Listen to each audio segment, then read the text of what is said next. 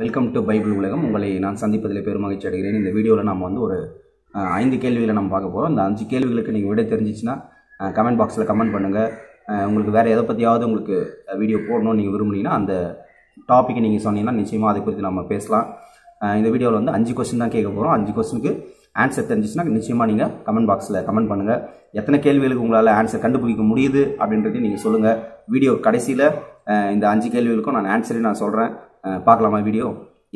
First கேள்வி, ஆபேலுக்கு பதிலாக தேவன் ஆதாமுக்கு கொடுத்த மகன் யார்? ஆபேலுக்கு பதிலாக இன்னொரு குழந்தை பிறகுது ஆதாமுக்கு. அந்த குழந்தையோட பேர் என்ன?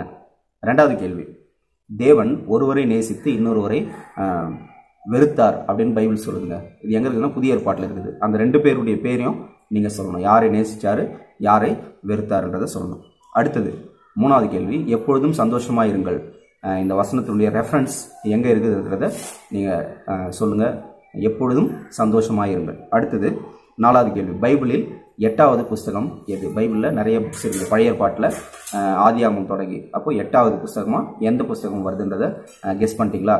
உடனே கமெண்ட் பாக்ஸில் கமெண்ட் பண்ணுங்கள். அடுத்த கேள்வி, தேனை அளவாய் சாப்பிடு என்று எங்கே இருக்கிறது?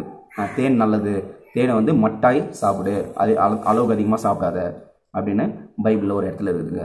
இந்த கேள்விகளுக்கான விடையை நீங்கள் கண்டுபிடிச்சிட்டிங்கன்னா கமெண்ட் பாக்ஸில் கமெண்ட் பண்ணுங்கள். தேங்க்யூ. இப்போ ஆன்சர்ஸை பார்க்கலாமா? ஃபர்ஸ்ட் கேள்வி ஆன்சர் வந்து பார்த்தீங்கன்னா சேத். ஆதாமுக்கு பிறந்த அடுத்த குழந்தை வந்து ஆபேலுக்கு பதிலாக பிறந்தது வந்து சேத் என்றவர் பிறகுறாரு. ஒருவரை நேசித்து ஒருவரை வெறுத்தேன் அப்படின்றது வந்து பார்த்தீங்கன்னா யாக்கோபை நேசித்து ஏசாவை வெறுத்தேன்.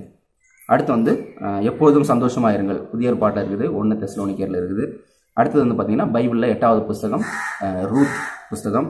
அடுத்தது தேனை அளவாய் சாப்பிடு அப்படின்னு சொல்லிட்டு நீதிமொழிகளில் வருதுங்க. இந்த வீடியோ உங்களுக்கு பிடிச்சிருந்தா நீங்கள் லைக் பண்ணுங்கள். Thank you and God bless you. அடுத்த வீடியோவில் நம்ம